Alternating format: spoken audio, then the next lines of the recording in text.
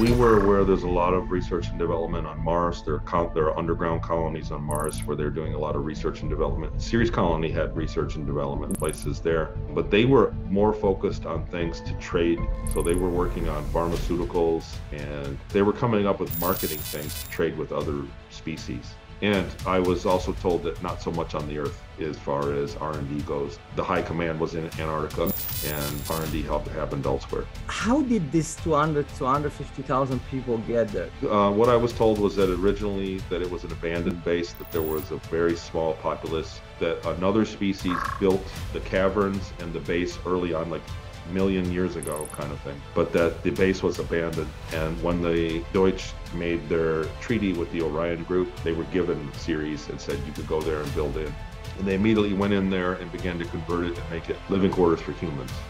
So they converted a lot of the caverns, and the first thing they did was build European-style cities. Have you ever been through a jump gate or a stargate? We were on a base inside the moon that had access to a great power output. We went to a building in Chicago and then back. What I was told was that it took a great deal of power, that even Ceres colony did not have a system like that. The other thing that was speculation that was in conversation was that it was made out of exotic materials that are found as you get closer to the center of the galaxy, and that extraterrestrials control those elements and actually use them for trade for their own benefit. There isn't really a universal currency. It's technology that they can trade knowledge. There were times that we traded goods and we traded things for just mathematical equations.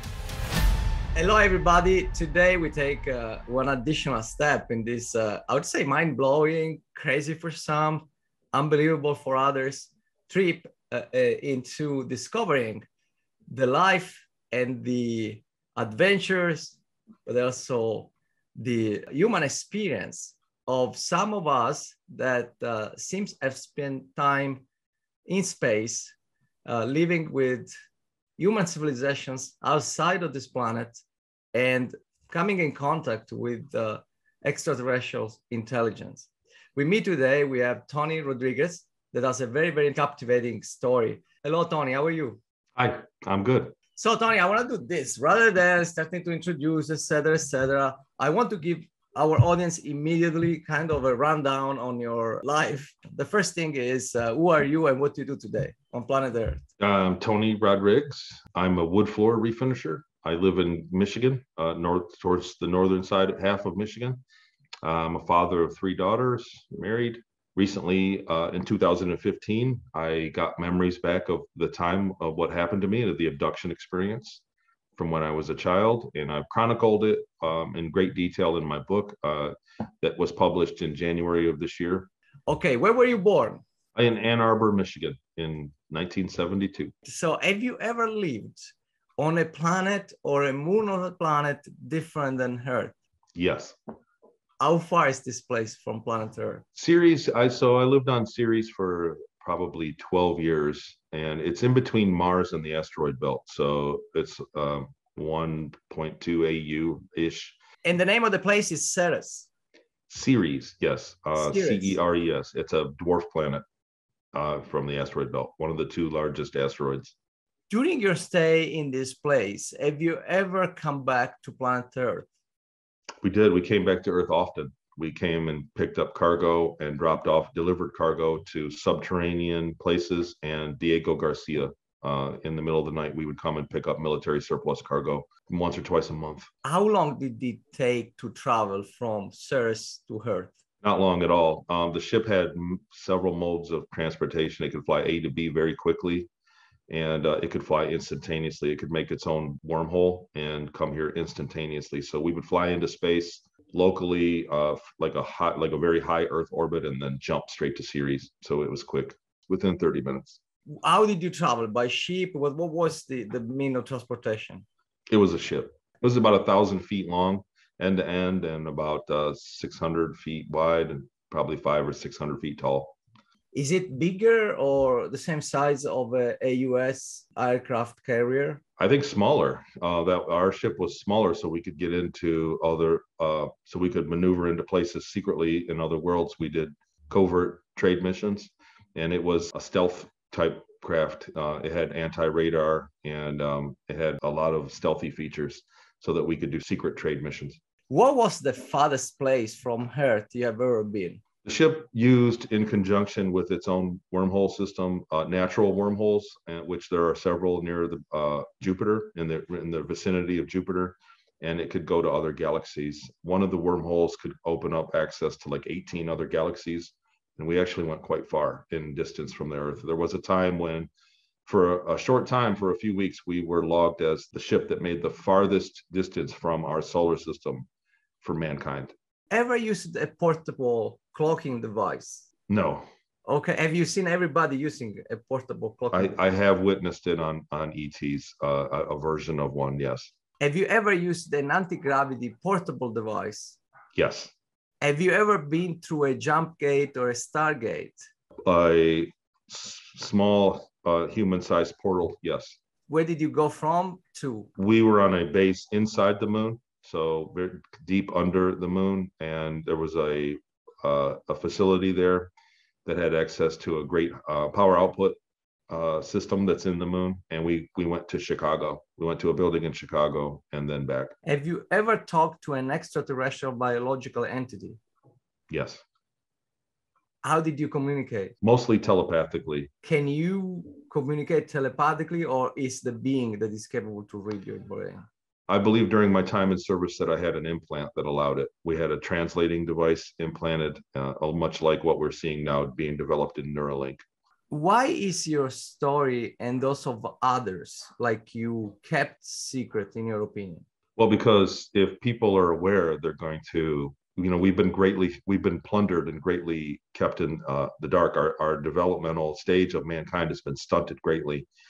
Specifically in medical science and just the knowledge of what's really out there in the universe. We've been purposely kept in the dark, and there have been crimes against humanity. So for them to admit one thing is going to, once the genie's out of the bottle, it's going to expose a lot of crimes against humanity as well. Your biggest learning from this experience in one word or in a few words, what would it be? Man, just that no matter what, your own happiness is something that you've got to do. It's a state of mind. Your state of mind is the only thing that it's the only currency you really have, and it's really all you are.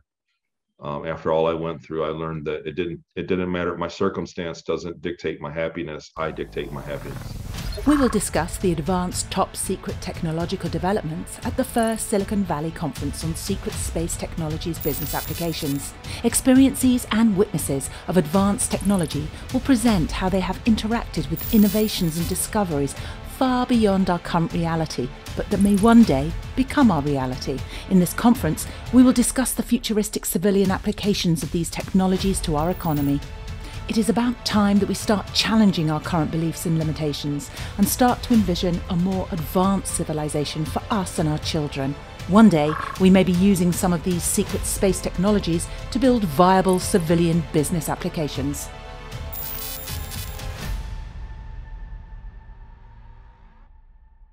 In 60 seconds, tell us how you went from being a kid in Michigan to being in the moon preparing for this special mission to Chicago. In my school, I came in contact with people that had access, and as a form of punishment, they drafted me into the black programs. I was originally taken to an off-world base and then put into the 20 and back tech with cloning or some other tech.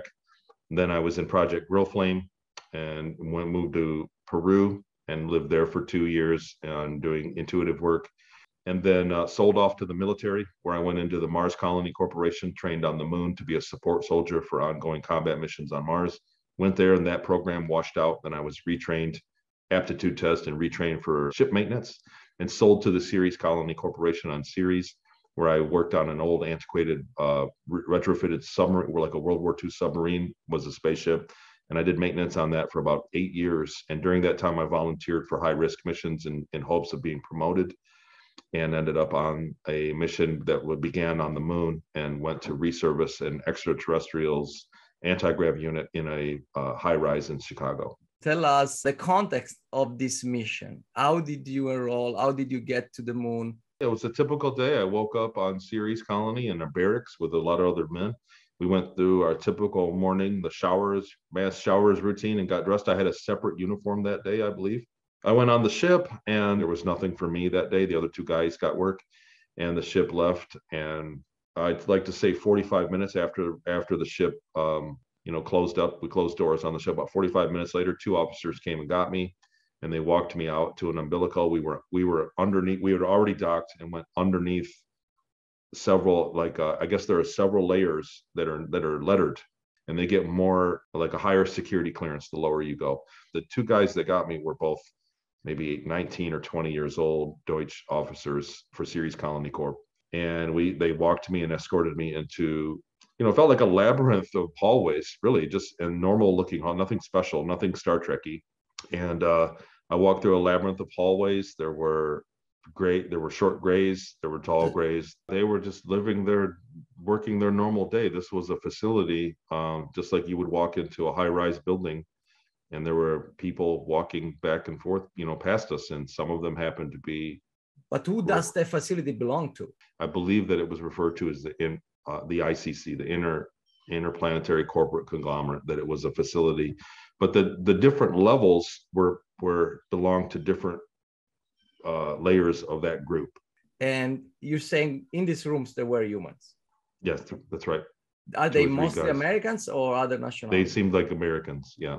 But they did not have American uniforms on. They had like a separate uniform. Do you know at this point what is your mission? No, they gave us a briefing when we got there. The three of us walked in, so there were two officers, younger cadets. I always call everybody that had a uniform an officer. But there were two cadet guys that escorted me from the ship to that room.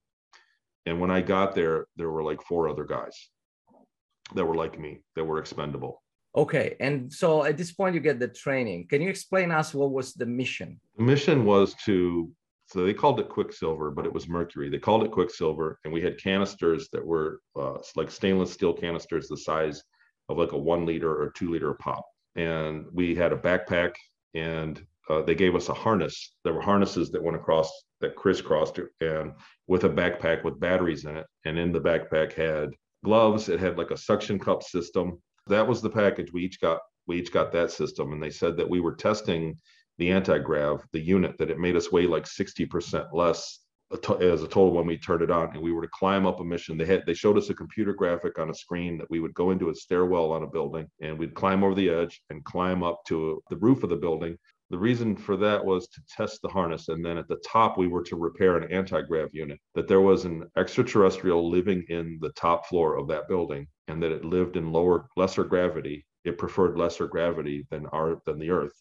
And it had a unit on top of the building that lowered its gravity in its room where it was. And it had malfunctioned and leaked out all the mercury. And so there was a team there already that left us water in the stairwell, and left our backpacks were all waiting for us. And the team had already fixed the leak on the unit, that we were going there to just refill it with mercury, that was our mission. So the room we were in, it had a large, where the guys stood at their desk. They had like a circular desk around them. They hit a button and an entire wall became transparent. There were two black, like a slate-looking stone pads. There was a large black pad that you stood on, and one right above it. So, and they were huge. They were made out of like a black slate, like a rock. And we walked up there, and they said, they showed us in the graphic that when we stood out, when we were done, we were to stand at attention, and that when we were cleared to come, they would let us know we'd be cleared to leave. We'd face the moon on the roof. They said that we were to walk into the portal. So in that room with the black slates, we were lined up behind a line, and there was an officer there, and he told us when to go. And he said when he told us to go, we would walk, and he said not to vary your speed. You had to go the same speed into the portal. And when I lined up, I was third in line or so, I forget. And then it came on, you could see a green ball of light. There was a hum. It seemed like a lot of electricity, like a static electricity. And there was a green ball of light the size of a beach ball. And when the guys that walked into it just disappeared. And when it was my turn to walk into it, I walked. And when I got close to it, within probably 3 feet of it, I could see the stairwell, the room where I was about to appear. Like I could see the door handle and the staircase. As I got close to the ball, it went from a green ball of light to something that was almost chrome looking. And I could see the reflection of the room. And then I was in the room. I was standing in the place where I could see, and it was a stairwell on top of, like a staircase. and there was the door to the left with the doorknob and the stairs, and there was a case of water or bottles of water there. They told us to immediately drink the water because it screwed up your electrolytes. So we drank water and walked out, and it was a parapet wall, and I could look over the side. We were quite high up, where to the point where I couldn't make out people on the street. So we were very high up, and cars were tiny, and it was a hot summer night. You're looking from the window, or you're getting outside the over a parapet wall. I was on the roof, so the door opened up to one of the levels, like a roof, and then the building continued up higher to a higher roof. Yeah, this sounds like you know what this sounds like, the Sears Tower in Chicago. The other thing is that they said that it was closed for business, that we wouldn't be, that the route we were going, that there was going to be nobody there to witness us. I don't know what time it was on Earth, but when we were there, it was dark out. It was a hazy summer night, you know what I mean? It was hot and muggy. So let's go on with the mission. What happens now? So our backpacks were waiting for us, and the harnesses, and we put our harnesses up and fired up the backpacks, and there was an on-off switch, and we messed around climbing right there, and then we all started our climb up. And we started thinking, like, what if, hope the batteries don't go dead, you know, because it was a battery unit, and we were talking amongst ourselves, like, you know, if the batteries die on this. It stuck really good. The system worked and climbed really good, but it was still slippery. You were not 100% stuck to the wall, like you could be pulled off. The actual weight of the backpack and the harness was pretty heavy. It was 30, 40 pounds of just the harnesses. So on top of your own weight, if the anti-grav failed or the battery died on it, you know, if it lost power, like it would be enough to pull us off, or it felt like it. You know, there was great fear. We got over the top, and I was under the impression that we were going to do something important. And really, it was like literally just carrying a 2-liter of mercury. It was a giant air conditioner unit. Like you see these big air conditioner units on top of these buildings. It was a unit like that, but it was really an anti-grav unit. And it was disguised as an air conditioner, probably did air conditioning too. But there was a little stainless steel, like a braided hose out, and one of us did it. I didn't even do it. I just handed my bottle to him. And he would hook up, and it would take the mercury into the system. And we each had a bottle, so there were five or six bottles. I think one of us took 2 of them. He just did that, and then we were done. We lined up, and like we were supposed to, and we stood at attention, and then we were immediately paralyzed, and we were taken over. So the encounter with this being, it had the ability to control your body functions as well. So at the moment that it took control and made us stand at attention still, I had the urge of vomiting, crapping myself, peeing, and puking all at the same time. Like my entire physiology of my body was taken over. It was frozen and shocked. It was a very intrusive experience. And I began to hear a voice of a being that we could see. You could see the eyes of it, but the rest of it was invisible. It said things like, you should be proud of yourself for being here, but in reality, you're here to die. Or which one of you is it going to be? And it was like threatening us, you know, indirectly. And then it walked by us. It was quite large, and it walked by us. And when it got close, it said that it wasn't allowed to meet us face to face. He had to wear his suit, and it was an invisibility technology. And he said, but I can show you my eyes. And it was a very large eye. I mean, it was 2 to 3 inches, and it was yellow, looked like a reptile's eye. It was a slitted yellow eye. And it came down close to us. And when he came close, I could actually see that the suit was giving off a gas, that it was like a lot of pinholes inside what it was wearing, even on its face. And it was spraying gas out and then somehow projecting what was behind it into the gas. So that was the invisibility, how it was working. It was spraying a gas out of the suits and then somehow projecting what was behind it. So that's why it was an invisibility. It had a blurry effect, just like in the movies. I mean, to put it bluntly. But also is kind of letting you believe that some of you might be killed by him. It was absolutely clear about that one of us that was there to die, that it wanted to kill one of us. It wasn't until years later that somebody pointed out to me in an interview, you know, like that's probably the whole reason we climbed up the side of the building, was to have adrenaline in our bloodstream, so that it could, when it ate us, we would have adrenaline, and from the fear that it actually wanted us to be afraid. At the time, So, which is described in the book, which is a long story. But at the time, I was almost suicidal with my day-to-day duties. Like I was in the same kind of hopeless existence. So my state of mind, I wasn't afraid of dying. And so it came down and looked at me and it said, not you, and moved on. And it inspected us each. You know, we were standing frozen and at attention, shoulder to shoulder. And it inspected us all. And it said, when it got to the end, he started yelling at the last man. And he said, nope, not you either.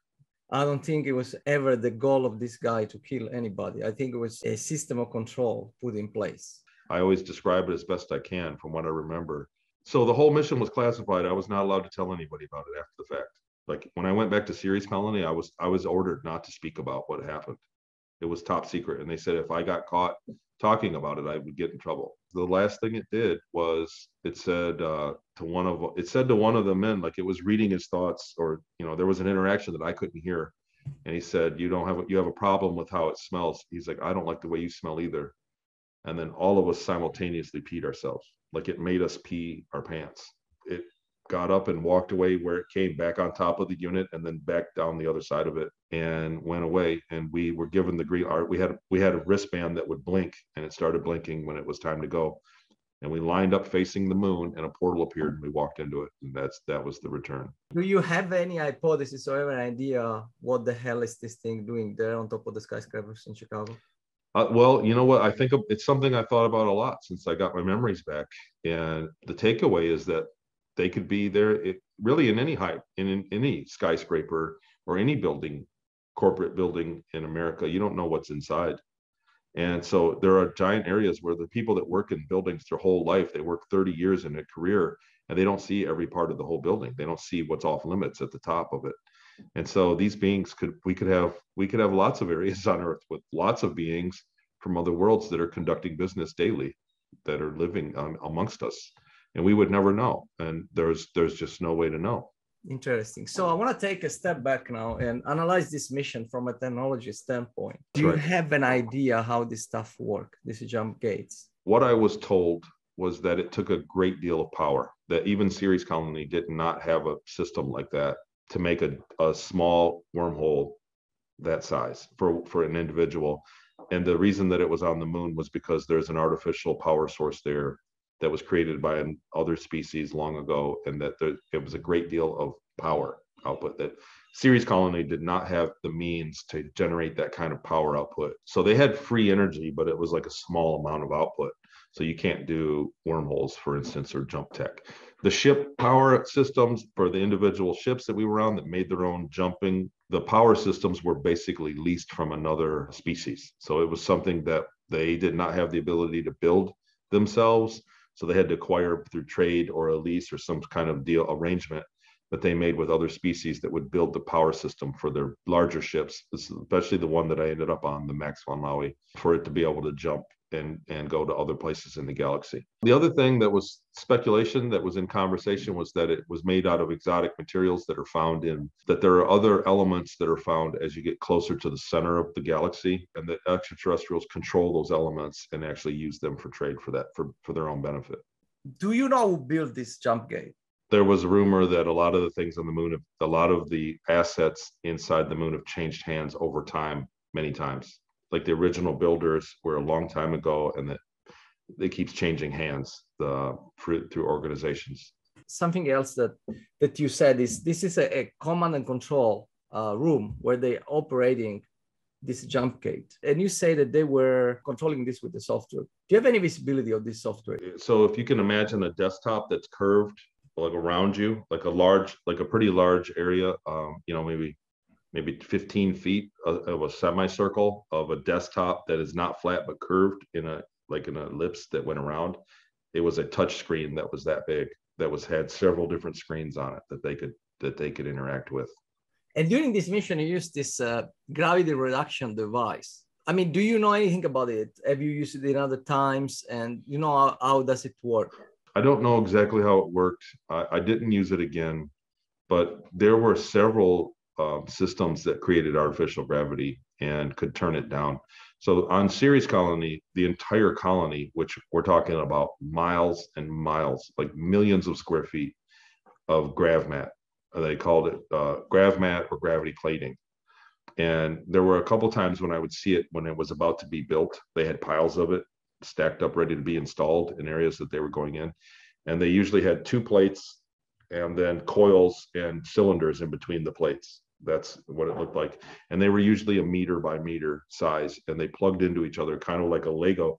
They had like a protrusion and then a hole so that it would plug in, and that was the electrical system.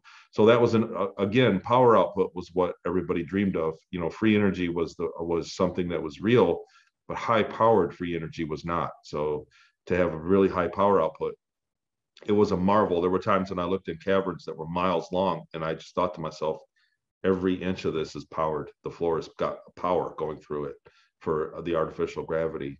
And it was a marvel to me. They increased the gravity in that case. That's right, because the dwarf planet Ceres is only like 580 miles big. There's microgravity. So in the mines, when they mined out places, and it's a chalky, rocky, the entire thing is made, it's like a really chalky consistency. And when they would mine it out, they would do it in microgravity. And then they had vacuums, like huge vacuum systems that would get the dust and everything. And they would immediately install GravMat and then go in and continue mining, set up and then clean up and continue mining. So it seems this anti-gravity technology is pervasive in this space installation. Do you have visibility on who does it? We were aware there's a lot of research and development on Mars. There are underground colonies on Mars where they're doing a lot of research and development. Ceres Colony had research and development places there. But they were more focused on things to trade. So they were working on pharmaceuticals, and they were coming up with marketing things to trade with other species. There isn't really a universal currency. It's technology that they can trade, knowledge. So there were times that we traded goods and we traded things for just mathematical equations. Most places in the solar system that can fit a colony inside of it have some sort of underground facility. So there were many places that we went around Jupiter. Most of the bodies around Jupiter have bases in some form in them, and we would go there. So they were very spread out. But Ceres Colony, for the most part, was a civilian and military base. So there was R&D there, but they had other places that they did that too. And I was also told that not so much on the Earth, that they didn't have any facilities really on the Earth as far as R&D goes. The high command was in Antarctica, and that was 100% like the administration, and R&D happened elsewhere. What do you mean the high command of what? They identified themselves as Deutsch, the Deutsch culture. In your opinion, or what you know, for the Solar Warden, where is the pulsing heart? I believe that the Solar Warden has most of their facilities in the Arctic, up in like the Arctic Circle in Canada. There are islands up there, and they have underground bases up there, and that's where most of the Solar Warden infrastructure is. We will discuss above top secret technological developments at the first Silicon Valley Conference on Secret Space Technology Business Applications. Experiencees and witnesses of advanced technologies will present how they have interacted with innovations and discoveries far beyond our current reality, but one day possibly becoming our reality. In this conference, we will discuss the futuristic civilian applications of these technologies to our economy. It is about time that we start challenging our current beliefs and limitations and start to envision a more advanced civilization for us and our children. One day, we may be using some of these secret space technologies to build viable civilian business applications. You mentioned that in this mission and in other missions, you make use of communication devices. Can you tell us something about it? Like what they are, how do they work? The reason I remember the implant is because it had a Bluetooth range. It worked with the same range of Bluetooth, the translators. So towards the end of my career, I would go to mission briefings, and they would speak, the command staff would speak primarily in German, which I did not know. And they would turn it on and off. So when they wanted to speak privately amongst themselves and not have guys like me listen, they would turn off the translator, and they could talk about us or talk about things, and we wouldn't understand them. And then they could turn it back on. They had like a tablet that they could turn it on and off. The other thing is that it worked automatically at the exits of the ship. So when you got near the exit, it was always on and within Bluetooth range, like about the range of a Bluetooth. We would speak out loud, and they could hear it. You could hear it in your head. But do you also hear they're speaking, or you don't? Or the speaking is suppressed? You can hear it. You can hear them speaking too, but it's louder on the inside. If you had your eyes closed, and you couldn't hear their voice, for instance, the implant would still give you an idea of what direction they were coming from, and you would hear difference in their voices as well. So you could tell who it was. Do you know anything where they put the implant? It had to be in the back of the head. There was a lot going on in the back of my head. Like there were surgeries that I remember getting where they opened up the back of my head and did things. It was on the moon before I went to Mars that I got most of the surgeries before I was shipped out to Mars, to the Mars Colony Corps. And that's when a lot of the augmentations took place. There was a time when I got on the elevator, I was called to the bridge, and I stood outside the elevator and two guys were talking in German. As soon as we walked in, I could understand them. And as soon as you crossed inside the door of the elevator, the translator worked. And then when they walked back out, I couldn't understand them again. So do they have restaurants in Ceres? They had a red light district. Oh, really? Yeah, they had a shopping district, they had restaurants, they had streets. And this is all underground, though. Giant caverns. Some of the caverns, the ceiling of the cavern, you couldn't even see it. Some of them were 200-300 feet high, and some of them were smaller caverns that were 75 feet tall, and you could see that they had machined a cavern in there and built European style buildings inside of it. They had fake skies, like they would paint blue skies and clouds on the top of the cavern and shine lights, and then it had a system like a 20-hour day. It was like 20 hours that the system, it would get darker, dimmer, not always dark, but it would get dim. And then some places it was always dark. There were things that were rusty. It was old by the time I got there. A lot of the architecture was old, and they were still building. They were building at a very fast rate. There were businesses in just the 2 years that I had freedom enough to move around. There were businesses that got remodeled twice in that time, completely gutted and remodeled. They had a very fast system of construction. So, but how is the society working there? Like, do they have a currency? Do they do trade? Most of the businesses were managed by an ET race. Some of the businesses, it was a military structure. So the commander of the military was in effect like the president. That was it was ran by the military. There was currency. They had nylon feeling plastic like a cash, that you didn't need it. You could pay, and they had facial recognition technology that would deduct right out of your bank account. They had cryptocurrency. There are ET species that don't use money. And so, but what they found is that they're not wasteful. So they would get facial recognition account, and it was basically unlimited. They didn't have a spending limit. How do they organize? Do you know that? No. I'm not sure, but what I was told was that they were not wasteful. So that we were jealous of them because they had unlimited spending. They could literally go anywhere and buy anything they wanted. How many people live there in Ceres?